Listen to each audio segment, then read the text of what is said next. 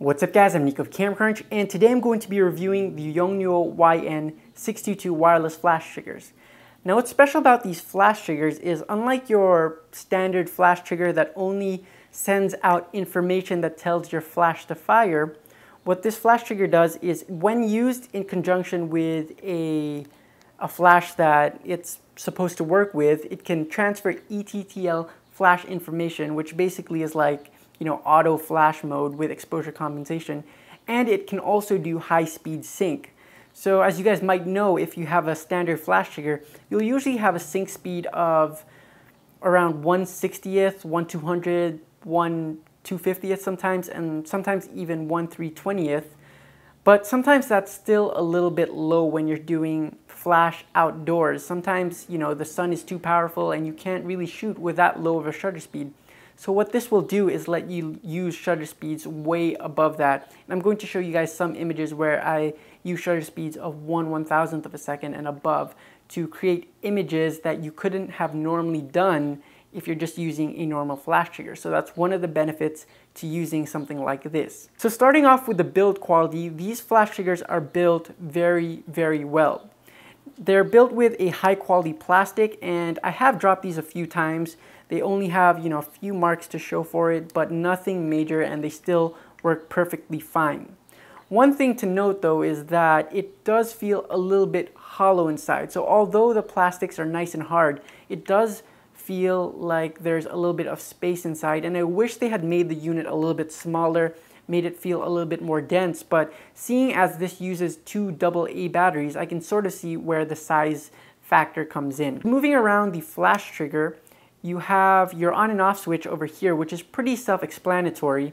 You have your set button for your groups. You have your set button for your channels. So you can do a whole combination of groups and channels depending on how many flashes you're using, and maybe if other people are using flashes within the vicinity, you can change your channel so that you don't interfere with someone else's flash.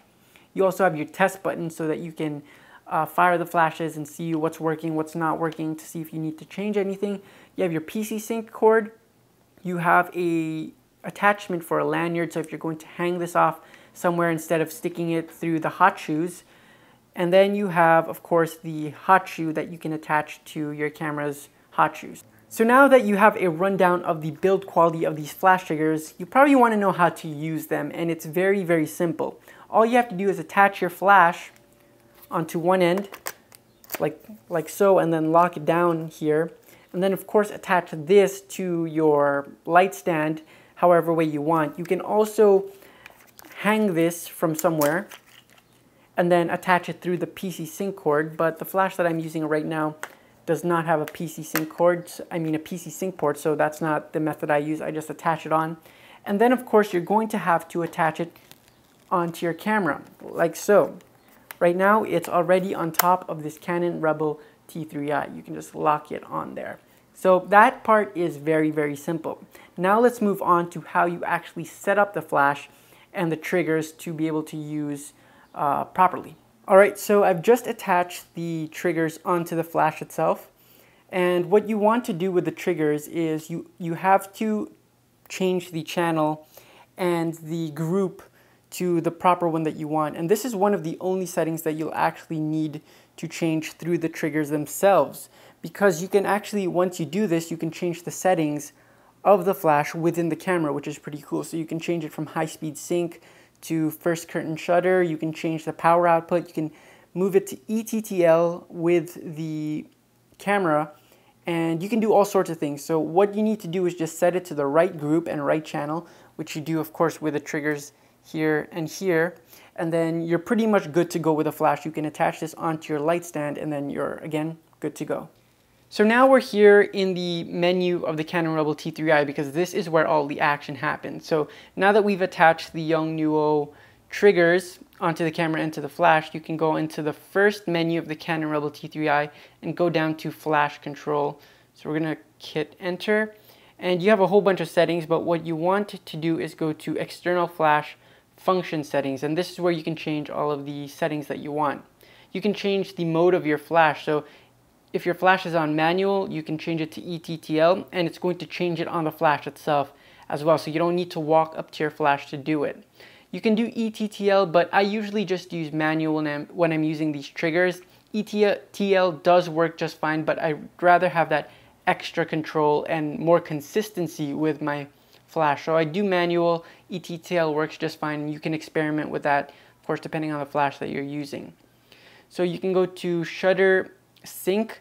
Right now it's first curtain shutter, which is the only, you can't do second curtain shutter when you're using these wireless triggers. It doesn't support it, but these triggers are known for the high speed sync setting. So we're going to click that. You can also change the zoom function of your flash right from the camera itself, which is super cool. Wireless function and enable, of course. Master flash channel, so you can change the channel here to whatever you want, and you can change the group as well. So you can do all groups fire the same. You can do an AB ratio, or you can do ABC ratio. So what that means is basically when you do AB ratio, you have A and B, and the settings, the power output will be different for each flash.